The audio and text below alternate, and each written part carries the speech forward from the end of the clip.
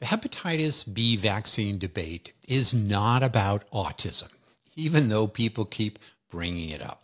I'm a physician and scientist. I don't believe that vaccines cause autism. That's been studied more than almost any environmental exposure, and the answer is consistent.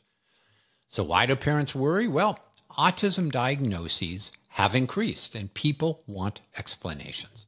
That's understandable, but vaccines have been repeatedly ruled out. When it comes to hepatitis B, the real risk for infants isn't autism, it's infection. Babies infected early have a very high chance of lifelong liver disease. The current controversy is about timing, not safety, and parents deserve calm, evidence-based guidance, not fear. If you want science over headlines, subscribe for free and listen to the full episode.